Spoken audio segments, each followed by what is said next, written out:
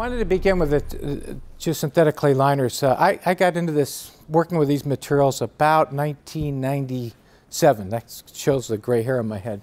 Almost by accident. You know, like many interesting things in my career, through a system where we had a failure that wasn't working.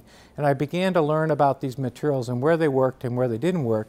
And it became apparent to me that it was pretty remarkable that we could take something that's about the size of my index finger thick, that comes in a roll that's essentially like a carpet, right? Roll it out, and within a couple weeks of natural hydration on a subgrade, create something that's essentially impervious, like a meter thick clay liner that takes us a great deal much of energy and time and attention to detail to construct. We can build with something that simple to deploy, and it can work that remarkable. Particularly taking a dry product that comes off a truck and it transforms itself, as we'll see in a minute, into something that's impermeable.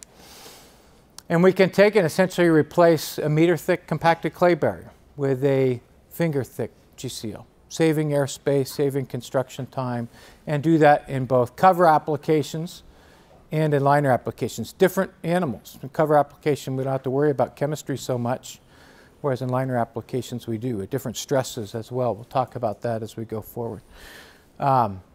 But it's pretty amazing. But it's all contingent, and a lot of, how many people here are civil engineers? Geotechnical engineers? Okay, but a lot of people are civil engineers, and civil engineering and chemistry often are like at a crossroads. But the geochemistry is really important to these materials. They function based on the geochemistry, but fortunately, we can distill that down into some pretty practical principles.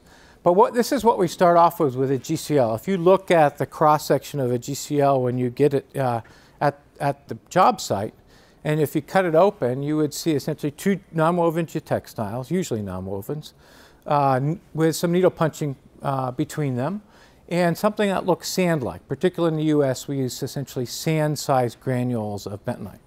So that's what you start with, and that doesn't look very impermeable, right? It looks actually like a sand filter you might use for drinking water treatment.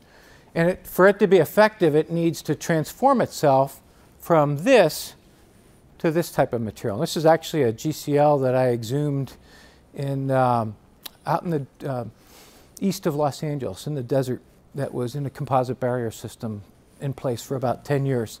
It had transformed itself from this granular material to this gel.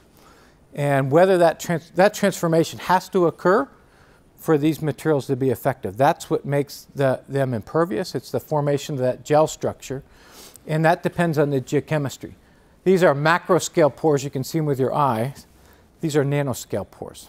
Actually, I always say geotechnical engineers were the first nanotechnologists, the first nanoscientists. All this new stuff, we were at it first, right? And these are nanoscale pores.